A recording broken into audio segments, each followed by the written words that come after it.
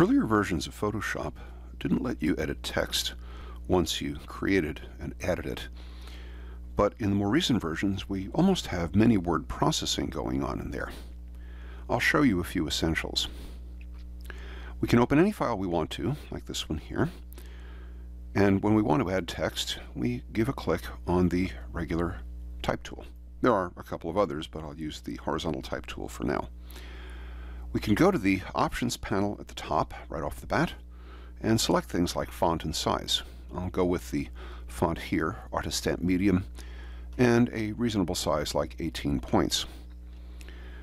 We can also select color, and for demonstration and for readability, I'll go ahead and click on the color picker, and I'll just go ahead and select a bright red. We can specify left, center, or right alignment, as we can see here. I'll just go with center for the time being. Then we move the cursor down into the picture, approximately where we want the text to go. Give a click and type whatever it is we want to type.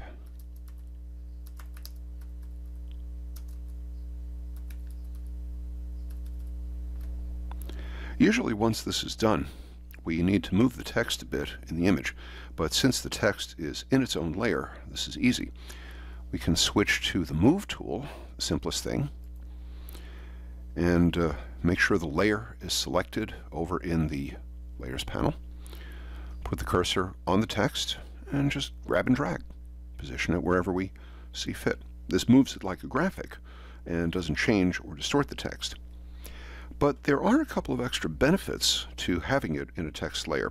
One is if we need to change font, size, color, etc. We again make sure the layer is selected in the panel.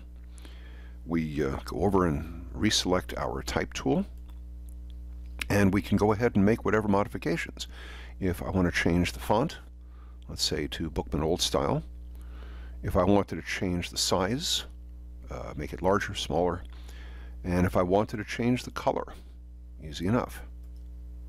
And just OK out of the picker when I'm done. If we wanted to change the text itself, that is, if we wanted to change what the text said, we can actually click right in the text. Just have to be careful about clicking in the text and not outside of it. Otherwise the program thinks we're going to create a new text layer. But changing what the text says, we can click, use whatever keys on the keyboard. So again, very simple.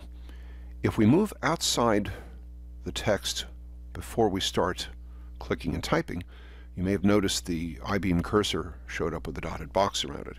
That was the indicator for a new text layer. So we just have to watch where we click, as I said. We can even delete the text without messing anything else up and start over if we wish. We can just go to the Layers panel and grab a hold of the text layer, drag it to the trash can at the bottom, and poof, away it goes. So until we flatten the image or merge the text layer with any others, we're flexible.